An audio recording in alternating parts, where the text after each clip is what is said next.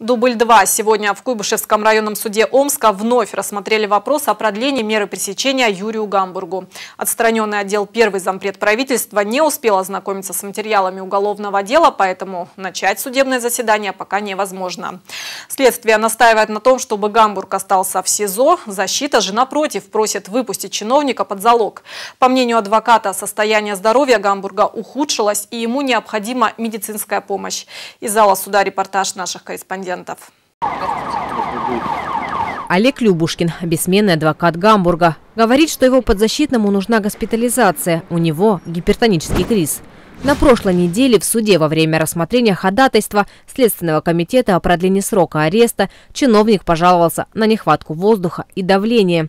Судья Людмила Селезнева распорядилась срочно вызвать скорую помощь. Гамбурга доставили в медсанчасть номер 4.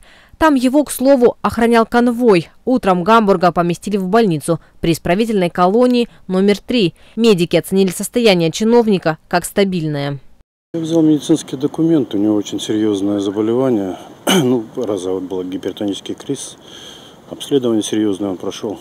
Но опасности для жизни нет. Он совершенно не стремится куда-то, ни в какие больницы, и тем более не стремится никуда убегать. Он серьезный взрослый человек, не мальчик, а муж.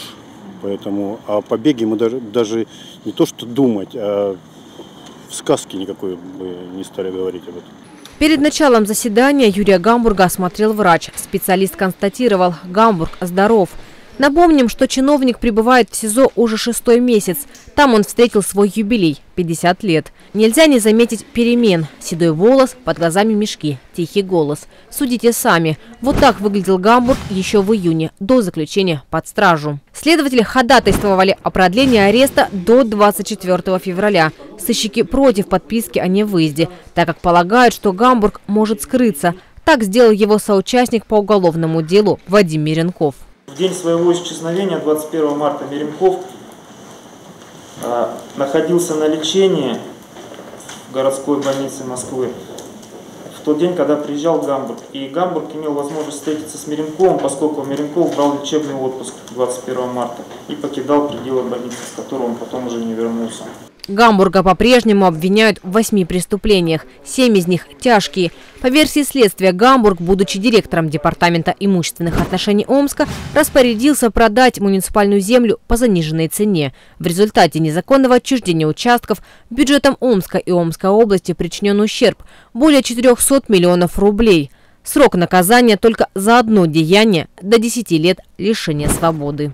Ходатайством о продлении срока содержания под стражей на 3 месяца, а всего до 8 месяцев 9 суток, то есть до 24 февраля 2015 года. Защита по-прежнему просит выпустить Гамбурга под залог. Сумма 10 миллионов рублей. Средства готовы внести друзья чиновника. Имущество обвиняемого ведь арестовали. Двухэтажный особняк площадью около 1000 квадратных метров. На участке есть водоем, мост, беседка, лес. Все это оценили в 10 миллионов рублей. Сделано это для того, чтобы к моменту вынесения приговора имущество не оказалось распроданным, а было обращено во взыскание. Суд выслушал доводы сторон. В 18 часов решение о продлении или изменении меры пресечения принято не было. Что решила Людмила Селезнева, расскажем завтра в программе «Жесть».